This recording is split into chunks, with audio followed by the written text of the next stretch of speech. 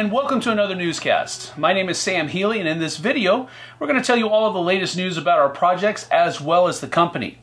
As always, if you don't want to watch the entire video, you can skip to the parts that interest you by simply utilizing the timestamps in the description below. For general news today, I'll be back doing both of my regular videos this week. My live Q&A will be on Thursday at 10 a.m. Pacific time, and the Mythic Plays video will be on Friday at 10 a.m. Pacific time. Now, we don't have any news on Solomon Kane, Reichbusters Project Vril, Enchanters, or Hell the Last Saga, but let's get to everything else. For Joan of Arc this week, we wanted to just take a moment and answer some of the questions we're seeing floating around quite a bit. First, concerning the bases in the Teutonic Knights expansion, a confusing sentence in an older update taken out of the context of the rest of the update seems to be the sole issue here. While we certainly apologize for the confusion, we've been clear from the get-go, as it was published on our Kickstarter page and on the GameFound page, that no bases were advertised for the Teutonic expansion, and they should have been purchased separately. We understand that this is a problem for some people, and we most certainly will try to see if there are any solutions that can be offered at this time and get back to you as soon as we can. Concerning fulfillment in the EU, there have been some comments on how long it's taking to get shipment notifications after address verifications, and that when shipments do arrive, not all the products backers have ordered are included. Please understand that since Meeple Logistics decided to process products as they come in without waiting for all the containers to arrive, that this fulfillment is bound to be abnormal in the very least. Generally speaking, if your pledge is missing items upon receipt, they will be sent as soon as the containers that have those items arrive. For North America, we reported last week that address verification should be going out towards the end of last week, as this was what we were told by the hubs. Unfortunately, that timeline got pushed back because they had to finish completing another campaign in between Steamwatchers and Joan of Arc, so please bear with us. For Steamwatchers today, we've noticed more than a few of you stating how long it's been since receiving the game and the neoprene mat still hasn't come in. So we spot checked a few pledges on the back end of the logistics software, and those that we checked showed the neoprene mat being shipped on either November 11th or 12th. So in short, the mats are on the way, and most if not all of you should be receiving your playmats very soon. But as always, if you have any questions or concerns, please feel free to contact us at support@mythicgames.net, and our customer support team will be glad to assist in whatever you need. For Super Fantasy Brawl Round 2 today, we have some images from the factory of the packaging process that has already taken place and is still ongoing, thanks to the power outages we reported last week. The box shown in these pictures has Destinies and Clash of Rage on the sides, and it's actually, in fact, the German edition of the box. So, while not as extensive a montage as some of our other campaigns have been able to show, here you go.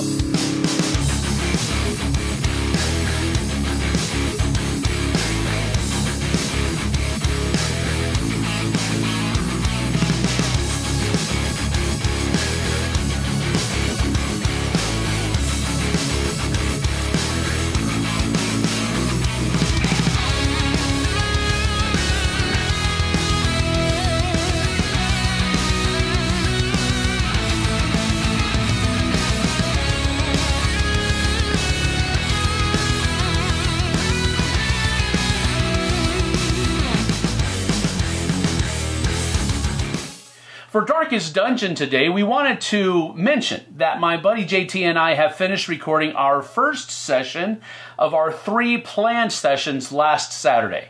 I'll be doing the best that I can to have that edited and posted on the Mythic Games YouTube channel by Thursday or Friday this week.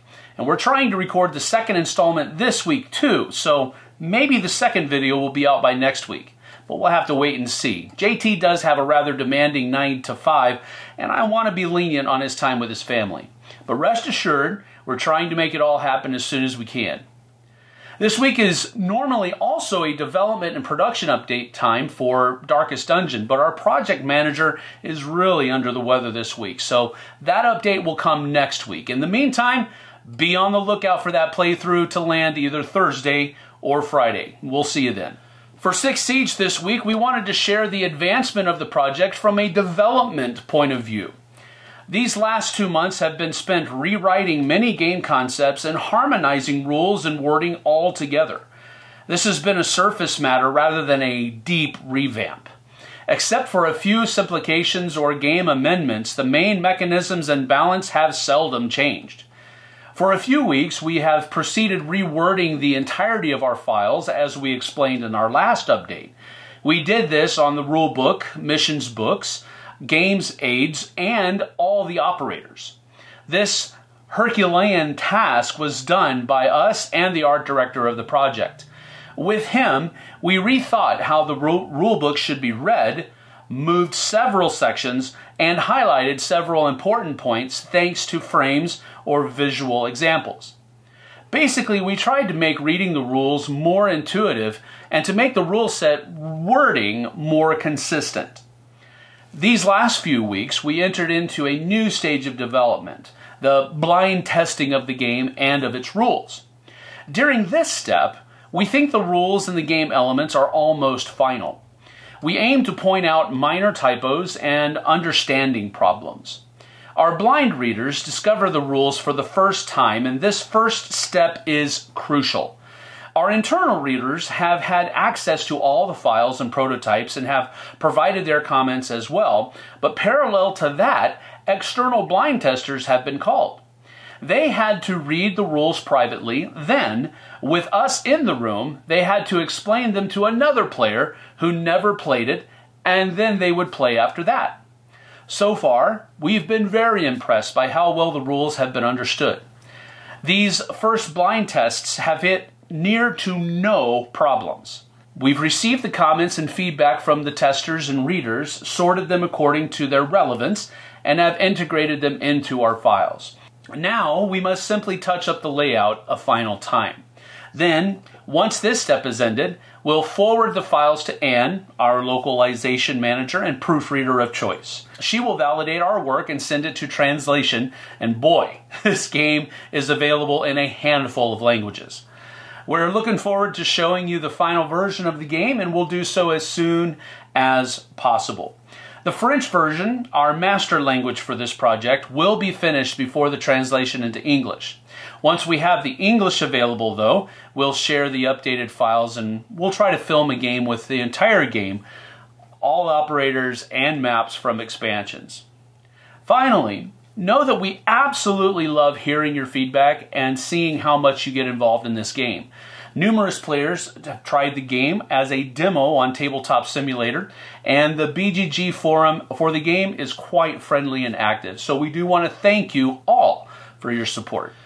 Well, with just 3 days left in the Monsterpocalypse board game Kickstarter campaign, we announced yesterday the Total Apocalypse Pledge, the gameplay all-in for the project at $449. That's a total savings of $52 overall.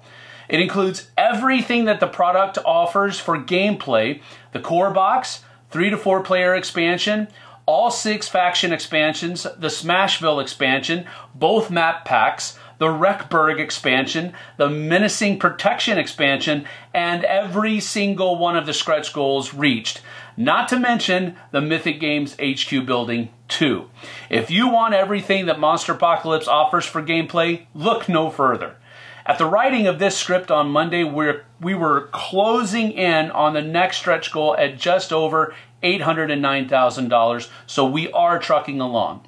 Thank you to everyone for your support, and we can't wait to see where we end up. Now remember that Leo will be live tomorrow at 6 p.m. GMT, 1 p.m. Eastern Time on our YouTube channel with a live Q&A in English, and at 8:30 p.m. Paris time with a live Q&A in French. That's the plan. So tune in if you have any questions or just to see what wonders he might be able to show you. As mentioned earlier, I'll be back to normal this week for my videos, so be on the lookout for those on Thursday and Friday. But that's it for this week, though. Stay safe, play some games while you're at it, and we'll see you on the flip side. Take care.